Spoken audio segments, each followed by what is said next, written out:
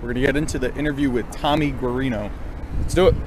All right, so we got our second guest now on the People of Boston podcast, who is Tommy. Now, tell me if I'm saying this right. Is it Guarino? No. Guarino? Can do a couple more guesses. Guarino. Guarino. Guarino. Tommy Guarino. I've heard Guarino. I've heard Guarano. I've heard it all. So. Did you ever get Tommy Guido as like an insult? No, not yet. I'm surprised no one came up with that one yet. Now I'm gonna get a bunch of fucking comments now saying Tommy Guido. I don't even think that's an insult. I love Jersey Shore, so. There you go. I'm a big Jersey Shore guy. If you embrace the Guido as an Italian, then you're good. Yeah, you gotta be all in or all out. You know, you can't be 1 foot in the pool, 1 foot out. So. Yeah, it's good to be here though. Yeah, no. Beautiful East Boston, that tall ship.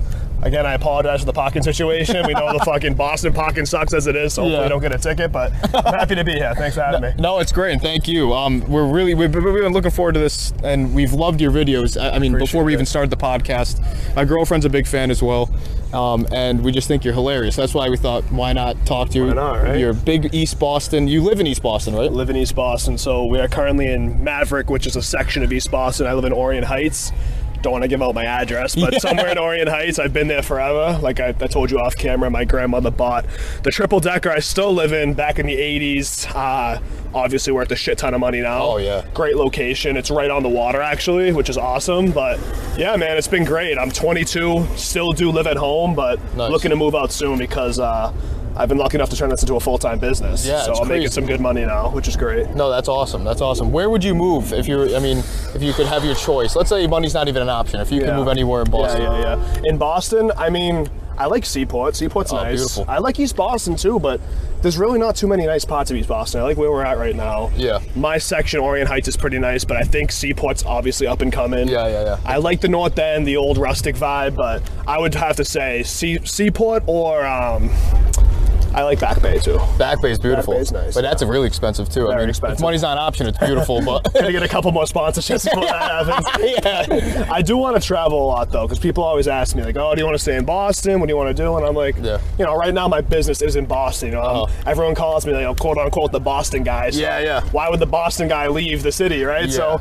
I mean, I love the city. You know, I'm a diehard sports fan here. I've been here my whole life, so there's no reason for me to get out of here. Definitely. So, I plan to stay here, definitely. Now you've been here your whole life. Do you have a story growing up? Like I'm from Connecticut, so I could maybe think of a story that screams Connecticut, but nobody cares, right? Boston's great. You've lived here your whole life. Do you have a story of like growing up that just like screams Boston? Like maybe going to a game as a kid or like saw something crazy? Yeah, I mean, my house every day, daily, is another fucking story. I live in a big Italian Bostonian family in East Boston, so you know it's either my mother screaming at my father. I've gotten clickers thrown at my head before. A clicker is a TV remote, if you don't know what that is. I was just gonna say that. We got little girls running across the screen right now. Yeah, there's apparently some kind of child fashion thing today. But anyway, not to get off topic. I mean, this is like kind of, I don't want to say doc humor, but like, cause I'm just like desensitized because my family's fucking nuts. So I've seen like so much shit. But like, I remember I was coming home from hockey practice. I skated at the East Boston rink, and you can pretty much throw a rock and hit my house from the rink. That's how close it is. Nice. And I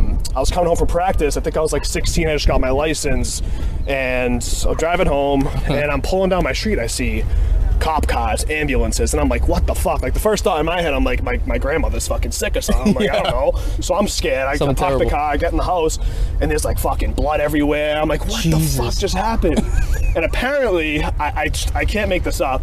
I ran up to, because my grandmother's on the first floor. Me and my parents are on the second floor, and then we have a family friend on the third floor. So I ran up to the second floor. All the cops are on the first floor. I'm like, Ma, what the fuck happened? Like, is someone dead? Pretty much. And she was like, oh, yeah, your father and your uncle just fought because your uncle took the last piece of, it was like pasta or like something of food. Carmelo, it's not fucking rocket science. Just make sure the anti-pasta and the Menagot's ready when I get home. It's not rocket science. So they got into a legit fist fight because my uncle took the last food, but because he took the last piece of food, they argued about a situation that happened years ago, and it turned into like my uncle owed my father $500 from like 4 years ago, and my father just sucker punched him, and then it turned into like an assault and battery thing. But maybe not put the whole thing in there. But, no, I'm kidding. It's fine. It's all resolved now. But we all have that fucking crazy uncle. I know we kind of talked about it, but dude, my house is a fucking madhouse.